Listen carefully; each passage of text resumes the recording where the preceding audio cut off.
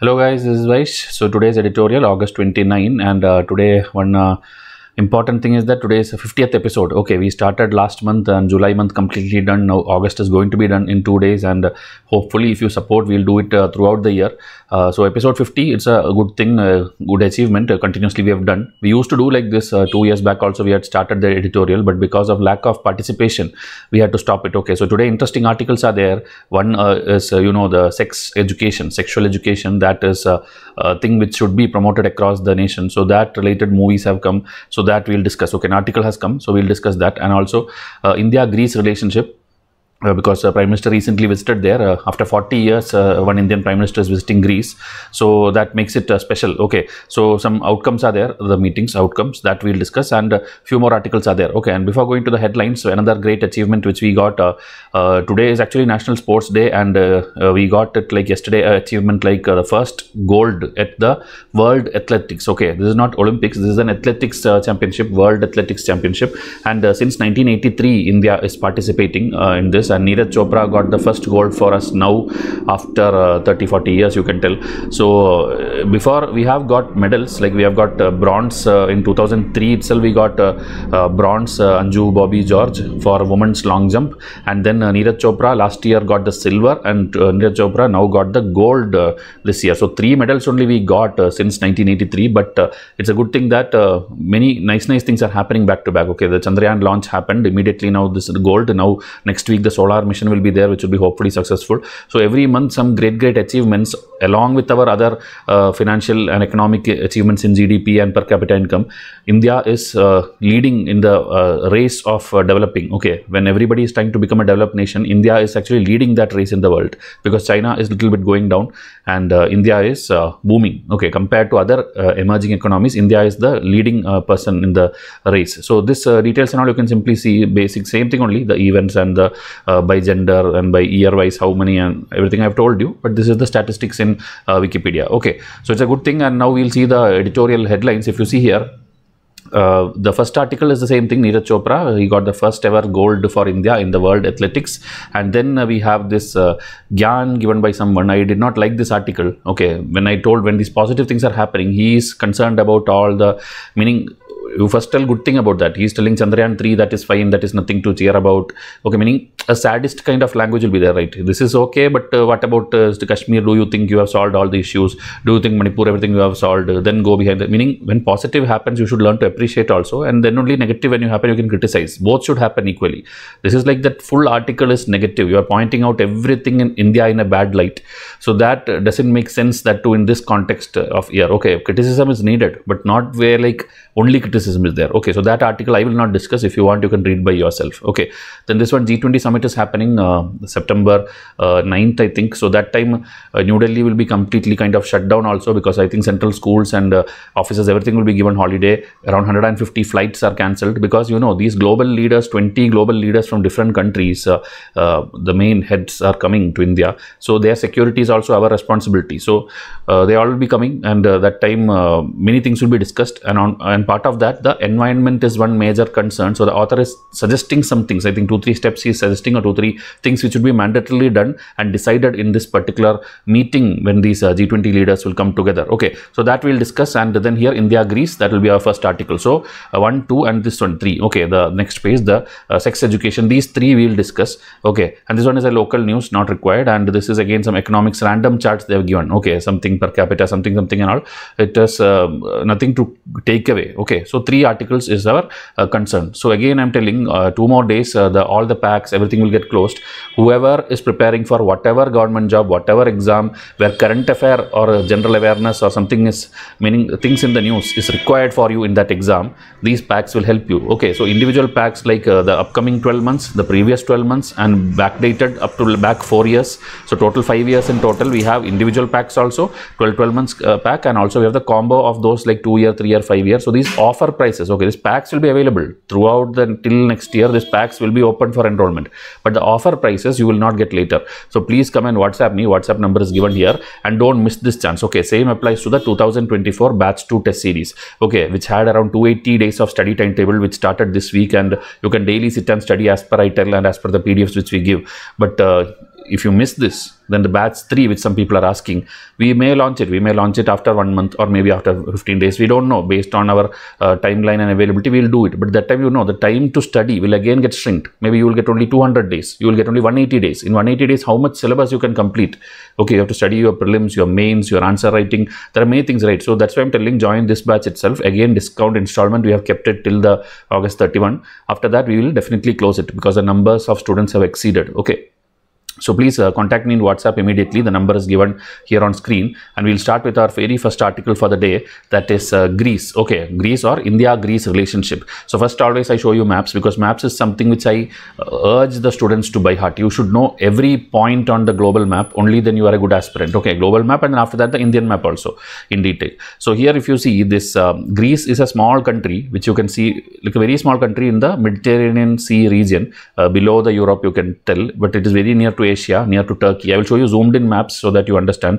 So if you zoom in there, Greece is having bordering countries of Albania, North Macedonia and Bulgaria. Okay, yesterday also I told you North Macedonia.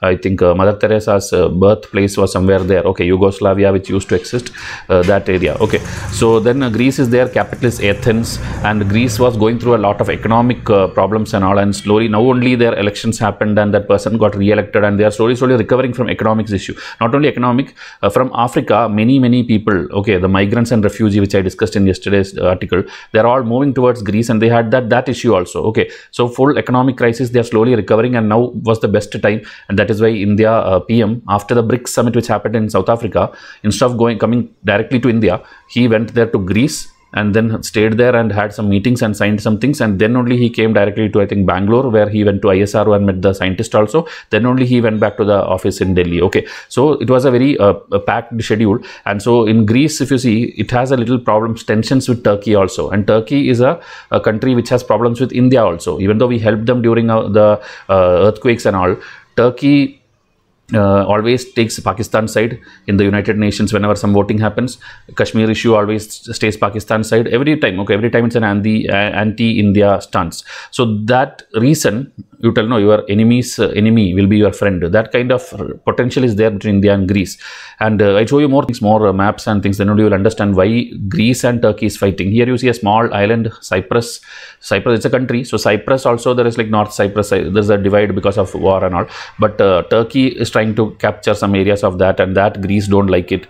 So that reason, okay, so that reason you can tell they both have tensions. So, and India supports Cyprus. Okay, so India's and Greece standpoint is same when it comes to Cyprus.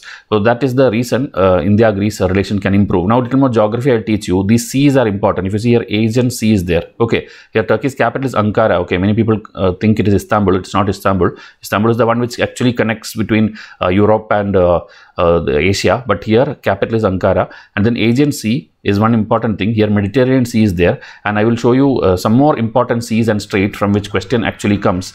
This one, here there is Aegean Sea. Okay, here there is Sea of Marmara. Here there is Black Sea.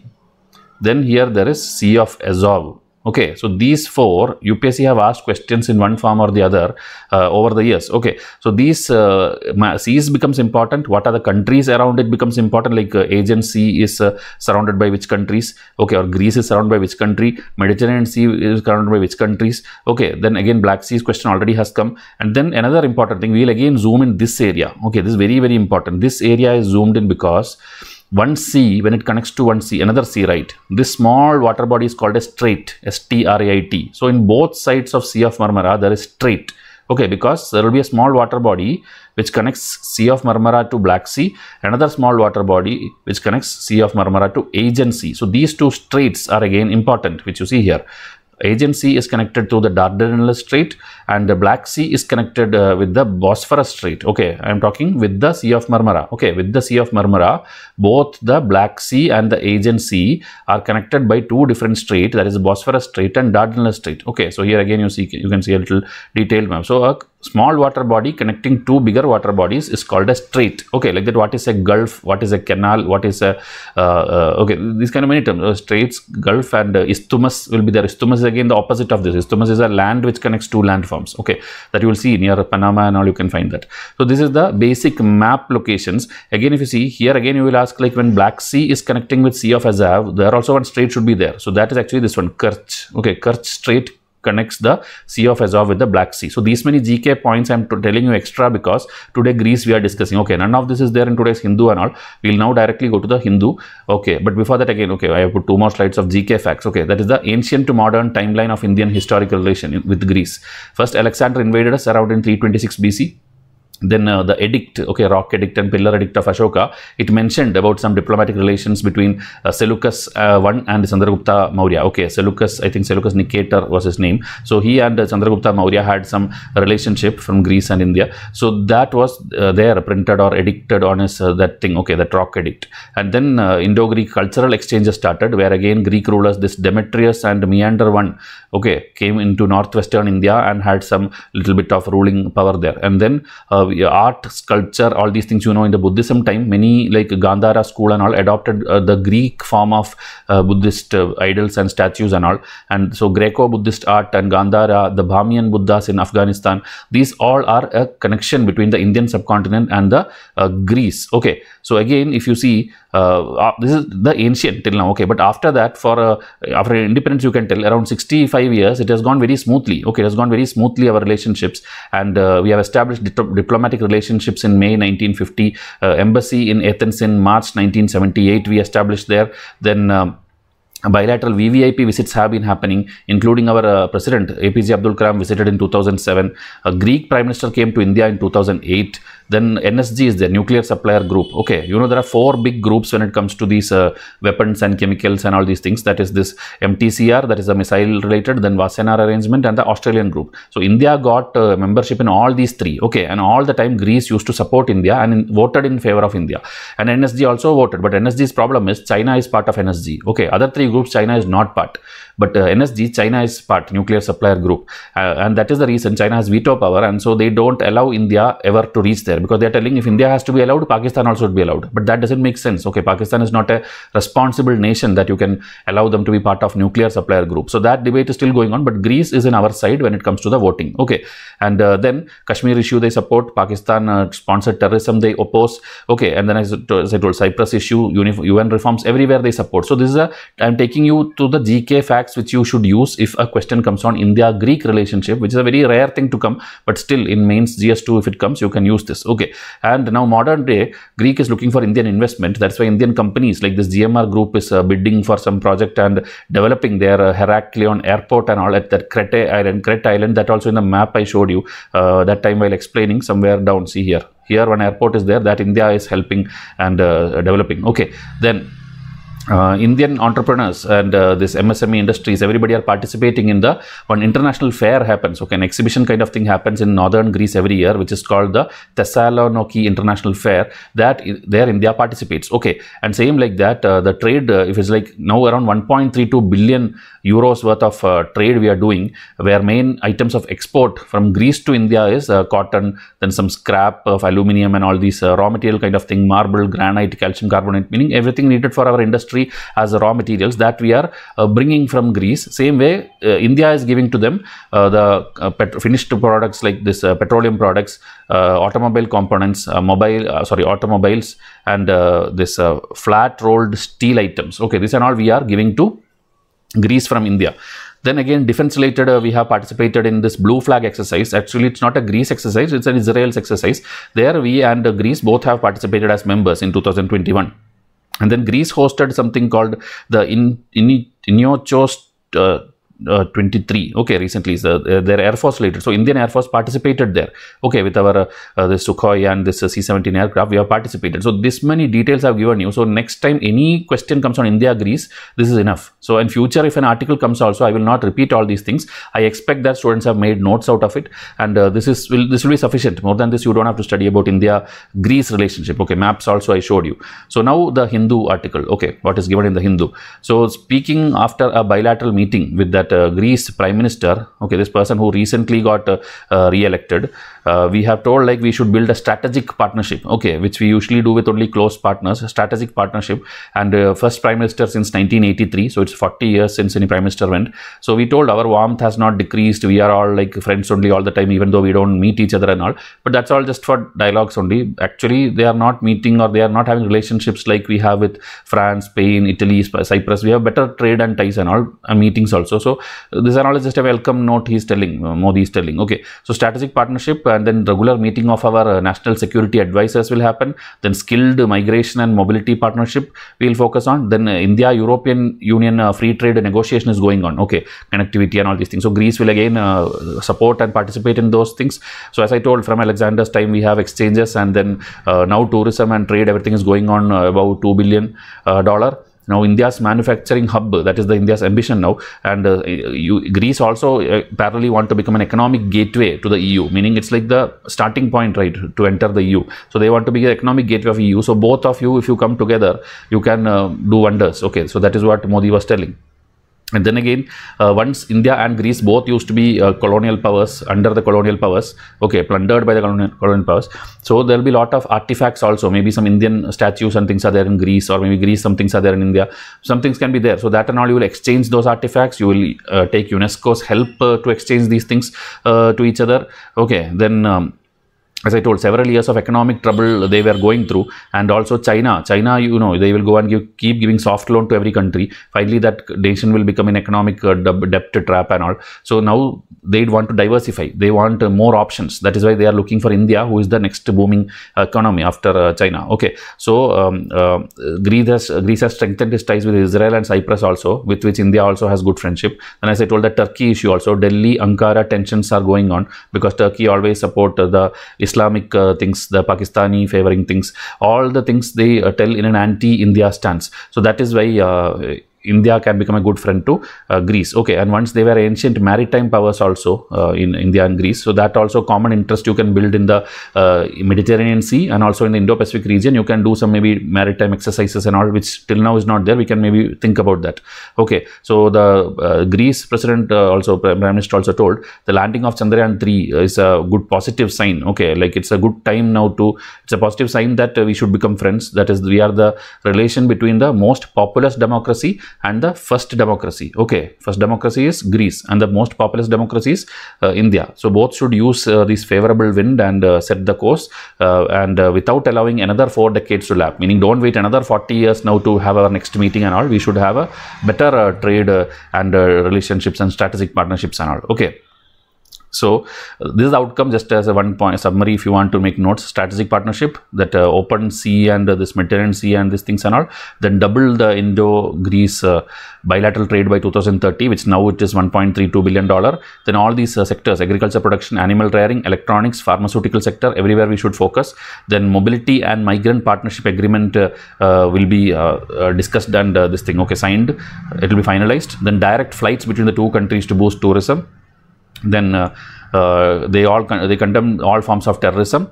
Then that regular meeting of NSA. Then UN time you will support each other. EU trade related you will support each other. Cyprus issue will support each other. So this is the summary of all the things which we discussed till now, and your India-Greece topic is over. Okay. So now about the sex education. Recently there was a, I think in Bangalore, one father and a son. They were minor son actually. They were arrested because they were sexually abusing another girl, their own family relative girl. So that's a very shocking thing. And this is not, some things comes into news. There are many things happening in many rural areas, or maybe in urban also, in closed even rich class society and all, where these uncles are sexually abusing the niece and even nephews, the small boys also. So these kind of things, so these people should be immediately killed. That's what I feel, but we have loss. Okay, so we will see into this thing what this article is telling. And I always tell you can learn many things through movies. Okay, so recently Bollywood usually does, you know, they do either remakes, they do this adaptation of books, or maybe biography of people. They do all this, but in between they do some good movies also, which ideally in the box office it will not be running fine. It will be flop only unless there is a big actor in that. But these movies recently in last 1 or 2 years it came, this Chhatri Wali, Oh My God 2 and this Janhit Mein Jari. All three are talking about the same thing. Okay, sex education in schools is mandatory. The children has to study all these things, because there is a myth or there is a thinking in our Indian society that if you teach such things, you are diverting the children, you are influencing them wrong things. These dialogues doesn't work nowadays. Olden days it's understood. Okay, now when everybody has this tab and phone and internet, they are anyway, if they have to get spoiled, they will get spoiled. They can type and search anything. Okay, so why don't you give the actual learning which they should do? Okay, meaning of consent. Okay, meaning of consent was very well explained in another movie. Okay, if you have seen this movie, Pink movie, which was again remade into South Indian languages also, excellent movie. It is a courtroom drama. So no means no. When even if a girl is like your friend is coming with you, or let it be anything. Okay, recently another movie was yesterday a movie has come. Okay, in that also the same thing is there, where this no means no. Okay, without consent you should not be forcing someone onto these things. So that please watch these movies. This will give you more knowledge than what you read in Hindu today. So in this article, as I told earlier this month, a man and his minor son were arrested for sexually abusing a 5-year-old girl who was related to them. Okay, so now the National Crimes Record Bureau, they are the ones who have all the statistics. 51,000 cases were reported under this POCSO Act in 2021, children's sexual offences, and most of them are sexual assault. And how do we prevent this? So they're telling a comprehensive sexuality education, which according to the UN is a curriculum-based process of teaching and learning about the cognitive, emotional, physical and social aspect of sexuality. Okay, so everything should be properly taught with a proper curriculum, proper syllabus. And then several state governments and certain section of society in India has adopted an ostrich-like approach. Okay, meaning a bird's eye view kind of approach, where you are just telling maybe something in books, it may be there, maybe in class it's not taught, or maybe in exams questions may not come on that. So nobody takes it seriously. Just for namesake they are doing it. Okay, and our, as I told, traditional values and Indian values and all, they are this patriarchal mindset, hierarchical social structures, and mass media and social media, everything tells as if this all will negatively affect the young children. So you should not teach these kind of things. It's against our Indian values and systems. So all the programs currently are not good in India. Okay, even though in many other countries it's already going on very well. And in the context of POCSO cases, the Madras, Delhi and Meghalaya High Court and also the Chief Justice of India several times have told that consent, the age of consent should be reduced. Not like only after 18 years a boy and girl can have a sexual relationship or anything. It should be a little more reduced, maybe 16 years or 15 years. That all the courts have told, but the government has always been against that and never have thought about reducing this age of consent. Okay. So this one again, it's not only to learn about violence and abuse, but also to maintain healthy relationships. You should be teaching the young teenagers and young adult about what is sexual consent and all. Okay, this Tinder dating app that did a survey, and in that they found out more than 60% of Mumbai population or youth, they did not know what is consent. When should we ask for it? When should we tell no to something? They don't even know this. Okay, they are just this blind dating which happens in this youth population these days. So concept of sexual consent is evolving through criminal jurisprudence. The term itself may be a little bit Western and English and all, the consent and all, but still that is something which you have to teach everyone. Okay, we have Indian books of this ancient books, Kama Sutra and all, in which the translation which was done by Richard Burton, in that he told about this consensual things and all. Okay, but Indians don't know. That is why I'm telling the non-English language speaking people, which is majority in our India, they should have some access to vocabulary and terms in the regional languages, and there should be some discussion forums where they can discuss in the vernacular languages.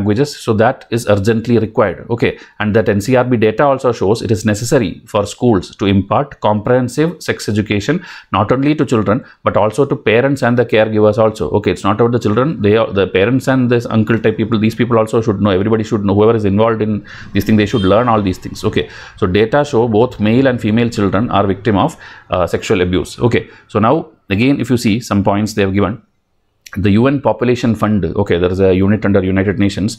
The right of access to comprehensive sexuality education is grounded in the fundamental human rights, and it means to empower young people to protect their health, well-being and dignity. Okay, so this, if mostly a question will come on this, you should use these kind of lines as an opening line, because you are quoting the United Nations. Okay, that gives you extra marks. So this line you should use. And then the UN recommends, okay, from the age of 5, along with formal education, you should give this sexual education also. And then young children will be taught about their bodies, emotions, the basic principle of consent, and how to deal with violence, bullying or abuse. Everything should be taught. If you are on the victim side or if you are in the other side, everything should be taught to you. Okay, so 3 decades of research, the case for comprehensive sex education. Okay, that's a journal, okay, in Journal of Adolescent Health, quoted by the WHO. Again, this WHO things also you can use in your answer. With comprehensive sexuality education, young people will be better informed of their rights and sexuality and will be more likely to engage in sexual activity later. Programs built only on the concept of abstinence has not been effective. Meaning you keep telling like, leave it, no need to teach them, they will learn with age. Like that, not when you leave, it is actually not working in our society. That is why these many cases are being registered. That is a registered one. Unregistered, there will be even lakhs of cases. Okay. So all these things, okay, are far reaching if you don't properly implement it. Partner violence also, even domestic violence, abuse, everything which can be controlled by giving proper sexual education. Okay, so UNFPA operational guidance for comprehensive sexuality education, there they are telling ensure that the programs include monitoring and evaluation component, considering to inequality in gender norms, and power in intimate relationship, intimate partner violence, meaning every aspect, okay, you should be teaching them, and there should be a monitoring process, whether they are actually studying. There should be an evaluation process. It's not like simply you put it in textbooks, which is already now in some state syllabus and all, it's already there, but nobody is learning it. Okay. Then August 10, recently 2023, Kerala's state board, okay, state council of, like, you have NCERT in the center, there is this SCRT in the state. So Kerala's that SCRT has informed the Kerala High Court that they will spread the awareness about POXO, and in the curriculum they will include it from 2024-25. Okay, Kerala has been in the forefront when it comes to these kind of things, and many times they have done, whether it be rights to transgenders or whether anything which is little bit everybody hesitate to implement, Kerala usually implements it first. Okay, so that anyway other states also has to follow it, and it is hoped that the curriculum is holistic and not simply related to legality. Okay, meaning only simply writing the laws is not enough, the proper education should be given to them. Then again, UNESCO's report, 2021 Global Status Report, it is by UNESCO. Okay, the journey towards comprehensive sexuality education. So this one says the capacity building of teachers is also critical, because many teachers tell that we don't have proper information of what to teach or how to teach. We don't have the knowledge on these diverse topics which the government is asking us to do. Okay, so there only Jharkhand's one example they are quoting. Again, this you should use in your answer. An NGO is the one who is teaching there or spreading awareness about all the sexual programs and AIDS control program. All these things they were doing, a program called UDAN in Jharkhand. So that that means if teachers cannot do, use these kind of NGOs. NGOs will have maybe more knowledge, or maybe they will research enough and they will have access to the government bodies also, and they will do the teaching. So arrange such programs in your schools or colleges where some session is there conducted by these NGOs. Okay, so this Jharkhand model also you can use in your answer. In India, the responsibility of sexual education is vested with the state government. Okay, state is the one who has to do, because education is in general in concurrent list where both can make laws, but sex education is assigned to the state. Center has told already whatever laws you want to make, you can make. So hopefully it is high time that we do it, and hopefully we'll see state will follow the framework of this United Nations, that population fund, and they will implement it. Okay, so this is the second article. Now the third is a very simple, very small article. G20 summit, as I told, is going to happen on September 9th in India. So that time some things to be discussed. Author has suggested 2-3 points. That quickly 2-3 points I will tell. Okay, and today you would have seen another news also. Toyota and India has collaborated, and the Innova car which they have, a fully run on ethanol car or something, or a flex fuel kind of car, meaning either you can put ethanol or you can put petrol. That way one car for the very first time in the world has been made in India. Okay, meaning made in India means Toyota in India in collaboration has made for India. Okay, so that's a big news today. So like that, green related thing, clean energy, these are all is the future. You will see many such things happening in the upcoming days. So now author is telling G20 countries which are going to come now, they'll come in 20 these big planes, and their staff, everyone will come. So you itself will spread, make lot of carbon emission, all these things, and but you itself claim that you will make net zero. Okay, net zero is different from gross zero. Okay, gross zero means you will not implement not emit any carbon. Okay, but that is not possible. You need carbon for everything. Okay, so net zero means you are emitting suppose 100 units of carbon. You will maybe plant many trees or some carbon sequestration program that 100 units is sucked back into that also. Okay, so that way net it will be zero, the emitting, and this thing will be zero. the difference will be 0. Okay, and maybe if you want, you can make it negative also. We will sequestrate more, that there will be nothing left in the environment. So that is called the net zero concept. So it's time for G20 to act as a united group with collaboration, coordination and competition also. You should have some benefits that, okay, if I do it first, then I will get some incentive, or if you do it faster, you will get some incentive. So something, they should implement a model so that everybody in a race mode, they will try to achieve this. Okay, so September 9-10, the G20 summit in Delhi will be there, and after that, later we have the United Nations COP28, or the General Climate Summit will happen, UNFCCC summit. So before that, if G20 decides something, it's a good thing for India also, because India is the president now. So under India's presidency, if we decide something great, a global thing, like we already did the International Solar Alliance and all, India only did with France. So if we do something, that will be a good thing for us to go and sit in the UN also later. Okay, so they are telling the commitment has improved by everyone. Renewable source energy provide 29% of the energy mix in 2021. Earlier it was 19% in 2010. So we have improved our this thing energy mix, meaning more renewable energy we are doing. Okay, and India also in the last decade has become the world's third largest producer of renewable energy, setting targets to continue the expansion of installed renewable to account for 50%. Okay, by 2030, we want 50% of Indian energy to be from renewable energy. Okay, whether it's solar or wind or water, we have to do that. Okay, and government needs to have a bigger shift. Okay, because the world carbon budget is shrinking, meaning we had a target like this much only we can emit carbon in the upcoming few years. That thing is getting over. Okay, we have already emitted that much carbon, that is getting shrinking. So we should do a bigger shift if you have to counter this. Okay, so three action areas they are the author is telling. First is governance structure. Okay, this national level, local level, all the G20 countries should have an improved governance process for this just energy. Just means fair. Okay, just energy transition. Okay, so clear structures you should establish. Some body should be there which coordinate. They should keep meeting through that body. You should clarify the responsibilities of like who will do what. Like in ministries, we have environment ministry, we have water ministry, we have forest ministry. You should all have a proper structure at all the levels, not only central level, state level, local level.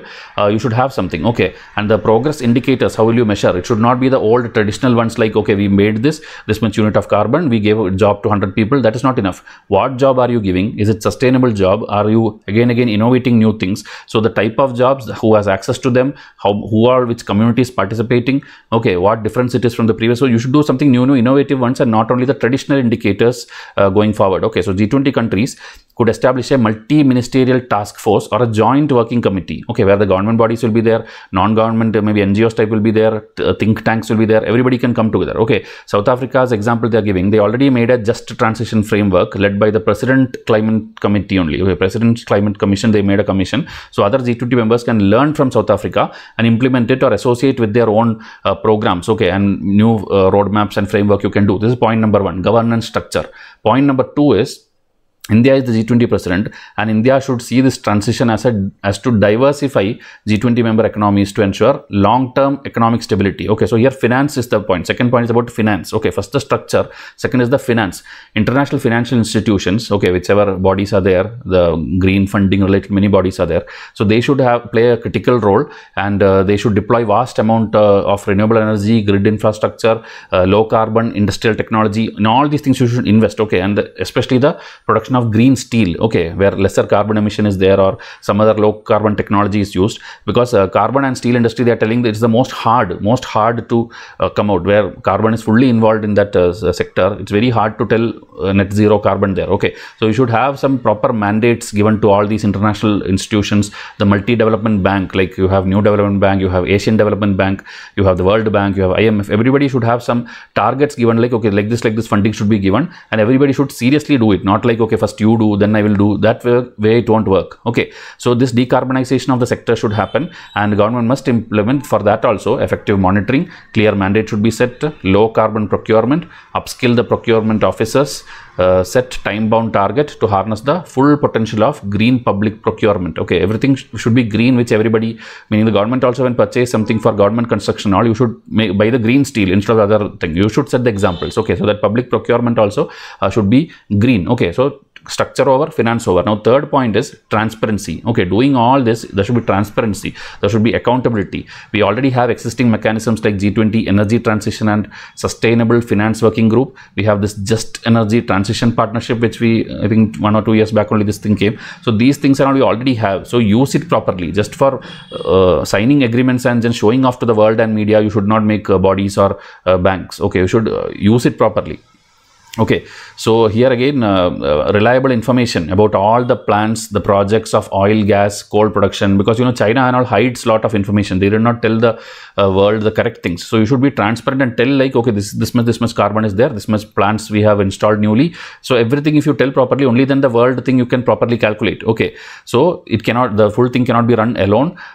These 3 action areas which we told now, okay, the finance, the structure and the transparency, G20 should ensure that there is a race kind of format, and it's not like 1 or 2 countries at the expense of 1 or 2 countries you will make the the earth a green place. Everybody has to participate. Also, the outcome document of this July's G20 energy transition ministers meeting, which is named that only, just, affordable and inclusive energy transition pathway. So that outcomes of that document and all you should take into consideration. You should collaborate with each other, and so we will wait for the G20 summit where the main head of the state and government of everyone will come together. They should pass a declaration. Okay, like we have Delhi declaration, Egypt declaration. So when people meet, a very powerful some treaty or declaration will come out. So we are hoping for that. Okay, so we have no time to waste. We have already seen the devastating effects in the last 1 year. If you see, lot of cyclones, earthquakes, floods, landslides, everything is happening too much in the last 1 year. So we have seen already. So we have to act now or it will be very late. Okay, so again, if you want to learn all these things in proper MCQ format and notes format, enroll to our individual packs of current affairs. Like the subjects packs are there, as I told. The full batch 2 test series is there. The combo packs is there. Okay, special gifts are there for our students who enroll to our combo packs. And everything is ending. Everything is ending August 31. So please WhatsApp me in the given number and tell me in comment section whether you like all these things, the detailing in which we are doing. Based on that we can improve also. And watch the foundation. If you are not enrolling to anything, just watch the foundation and begin the preparation properly. Instagram ID is also given. Please follow there. So I'll wind up this video. Thank you and have a nice day.